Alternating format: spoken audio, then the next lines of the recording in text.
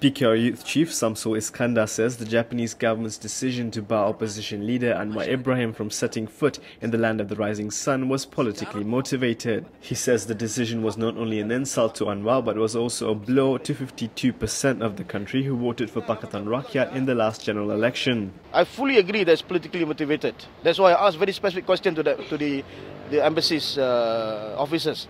Who updates on the case? Because, sorry.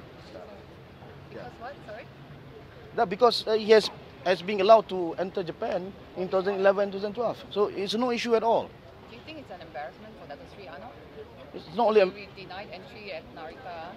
it's not only embarrassment to him, but also the embarrassment to 52% of the people that elected Pakatan Rakyat, and he became the Ketua Bangkang. And on the bigger scale, I mean, we are very worried why Japan follow this kind of trend, being a democratic country and developed country in that sense.